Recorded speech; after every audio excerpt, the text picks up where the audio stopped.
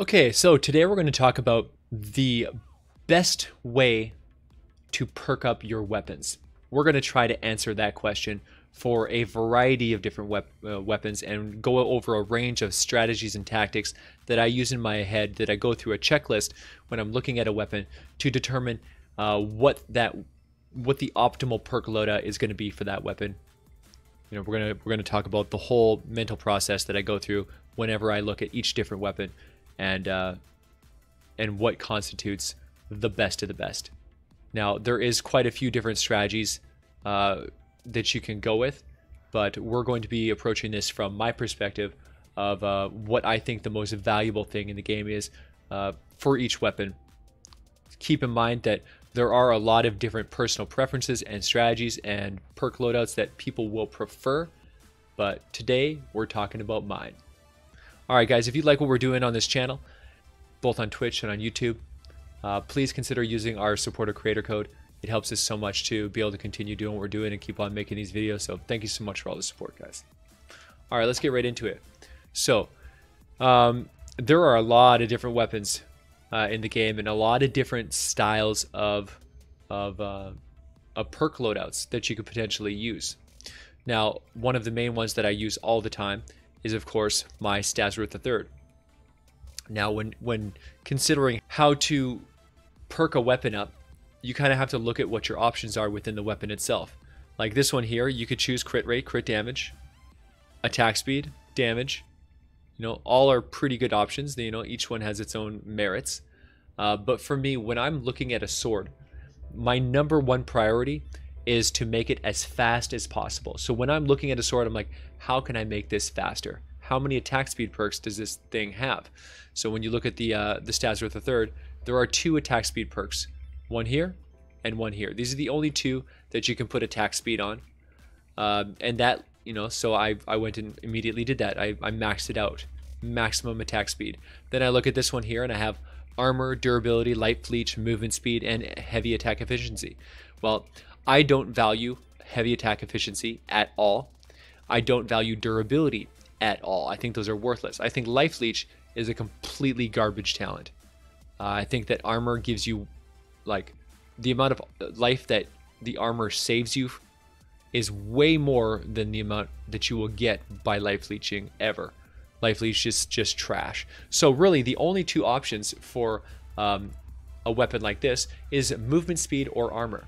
Now, as you guys probably know, if you watched my reviews, I support armor over movement speed. Both of them are really good options. If you want to use movement speed and just avoid the damage completely, that is a valid strategy. In my opinion, armor is better because there is a lot of unavoidable damage that comes at you. Pitchers, gunslingers, blasters, ranged attacks, smoke clouds, you know, poison clouds, lobbers, everything. You get hit and there's nothing you can do about it. No matter how fast you move or how smart you move, you're going to take supplemental damage all the time, regardless of how fast you are. And that's where armor really, really makes you survive that extra time it takes to get your life back and keep on struggling through. So for me, when you see this kind of loadout, armor is the number one. Movement speed is a viable option. As for the element, for swords, I always take element physical.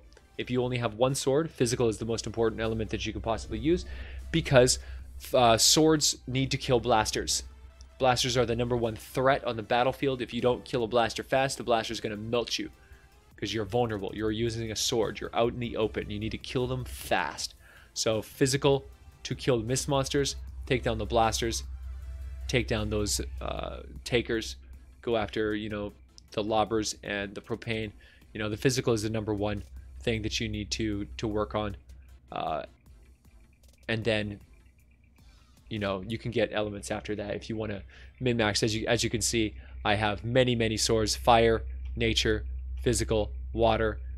I even have nature and physical for bright core, because I'm working on a bright core set and a sunbeam set, so that I can have everything. It's my my pet project. So that is the how I approach, you know, the Stazworth and swords in general. the ideal, and this also keep in mind, this is under the assumption that you have a damage, like the bottom perk. The bottom perk, if you have a weapon that causes affliction and you have the ability to choose damage to afflicted targets, it's a no-brainer. You pretty much have to take that, right? It's if you look at all the other ones, your options are damage to mist monsters and bosses, trash, 36% to mist monsters and bosses, or 45% to everything, right? It's a no-brainer. Slowed and snared, well, we don't have slowed and snared. Stunned and staggered, well, we're not going to use that. We've got afflicted, so we use afflicted. If you have slowed and snared, use slowed and snared. The other two, use mist monsters and bosses when you're using a really slow firing gun, where you know, hitting the target before killing it is not really a good idea, right? If you have like a sniper rifle or a deagle, something that shoots really slow and hits really hard, you're not going to be hitting an enemy more than once or more than twice. And because of that, the first shot causes the affliction, but doesn't get the bonus. The second shot is going to get the bonus. So as you can see, if you shoot twice, then you get a 45% damage bonus. Whereas with mist monsters and bosses, if you shoot twice against a mist monster or a boss, you're getting a 72% damage bonus, right? So having a damage bonus on every single shot you take versus having, you know, a bonus on every shot after the first shot, that requires that you're using a fast firing gun. If you're not using a fast firing gun, then you know, you might as well be going with damage to mist monsters and bosses, because there's a more relevant type of damage. So now on the opposite end, there are weapons that have status effects like affliction and slowed and snared. There are also weapons that don't have status effects, like the spectral blade. Now, the spectral blade is a truly special weapon. It's the most powerful sword in the entire game. Again, I looked down here and I was like, how much attack speed can I get? Well, there's one there, there's one there, and there's one there. So there's 3 attack speeds. I actually chose to scale back the attack speed on this one so that I could get the crit combo. If you have 1 crit rate, 1 crit damage, that means you have a massive damage boost to that weapon. If I took crit rate without crit damage, I would crit often, but I would not crit hard. If I had crit damage without crit rate, I would crit hard, but I would very rarely get the crits. So you have to have one of each. So because of that, I decided to sacrifice one of my attack speed perks and go with you know, the huge damage bonus.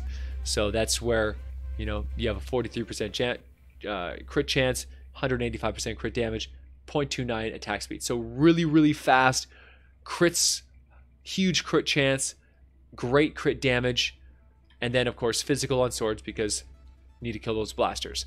So that was my thought process going through this one here.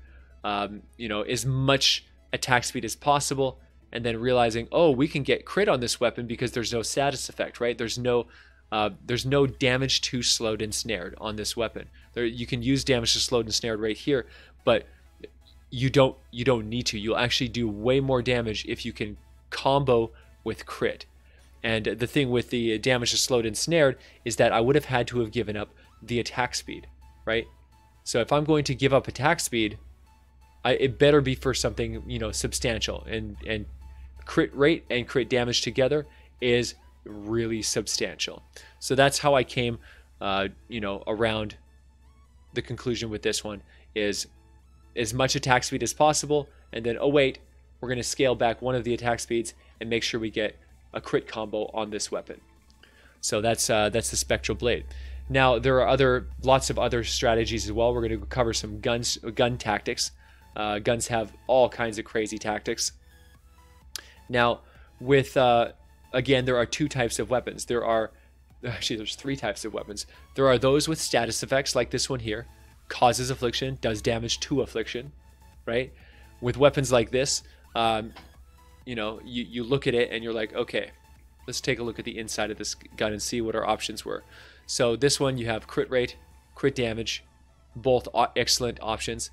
Fire rate, excellent option if you want to lower the amount of damage that you do with your magazine, but raise the amount of damage you do per second. Fire rate's a really good option. Reload speed, always take damage over anything else. So crit rate, crit damage, fire rate, those are your most important stats. And of course, on a gun, every time I look at a gun, the thought that goes through my mind is 1 crit rate and as much crit damage as I can possibly stuff onto this gun. So I looked at this gun and I was like, okay, there's my crit rate right there. How much crit damage can I get? 1. Nope, no crit damage there. Element energy, and no crit damage there. So that's the strategy with weapons, is you want to have 1 crit rate and as much crit damage as you can possibly stuff into that weapon. It's so crucial. Crit rate plus tons of crit damage is the way to win at this game. That is how you get the craziest damage. Just slaughter everything. The faster firing guns are much more, benefited by, heavy crit weapons, because it can minimize the crit variance, making your damage more consistent and really do the maximum amount of damage as you can possibly do per magazine.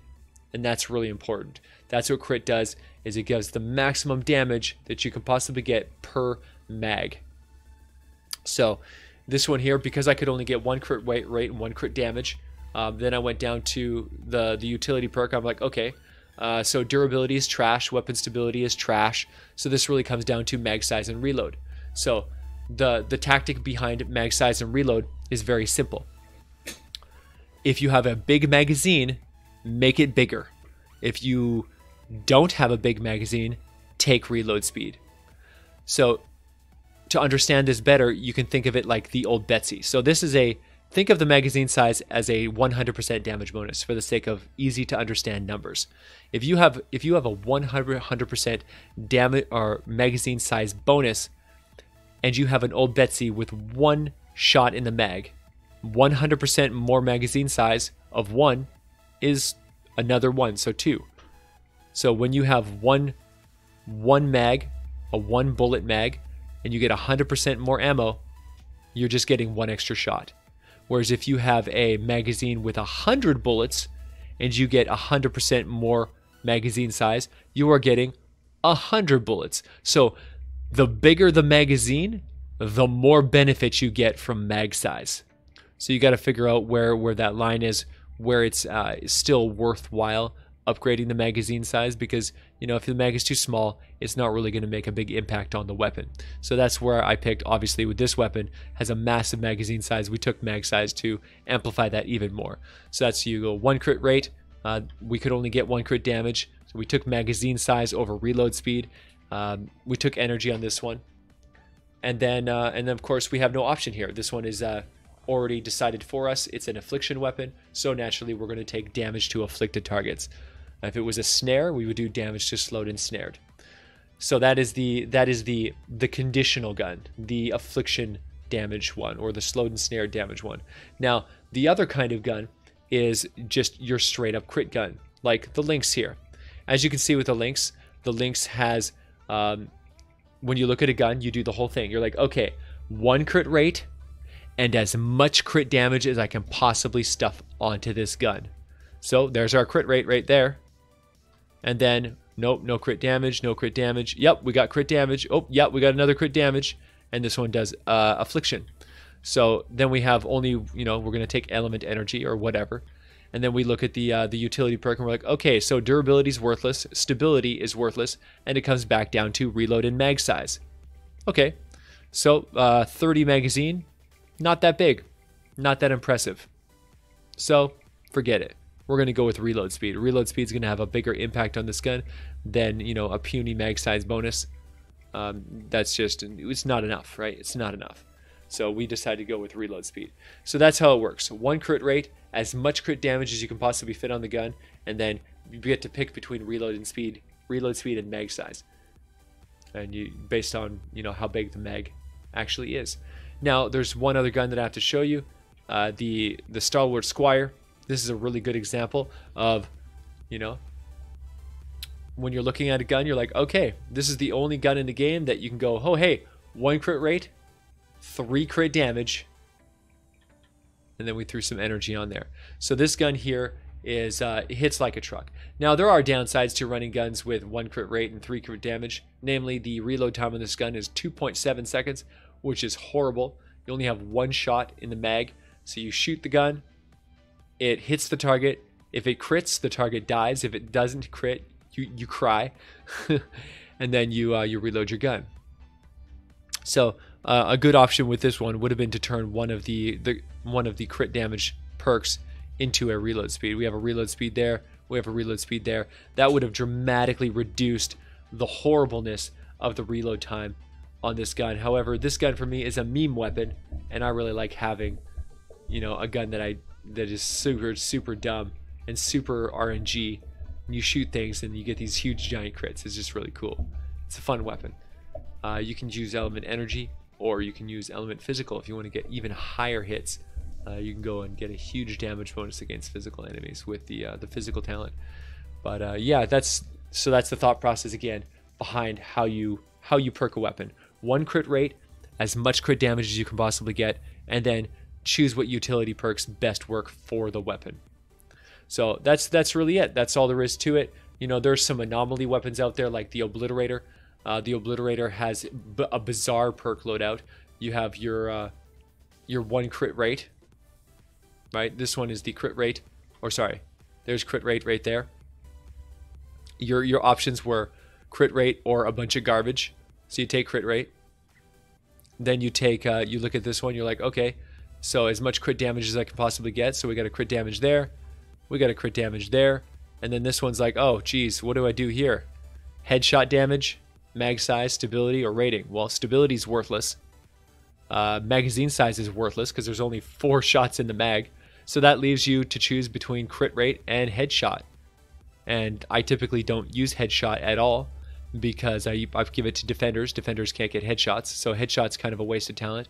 So, you know, the headshot's only good if I intend to really go for headshots on every single target. That leaves me crit rate. That's it. It just leaves you with crit rate. So typically I will actually go with a double crit rate on this gun, which is usually a huge no-no, right?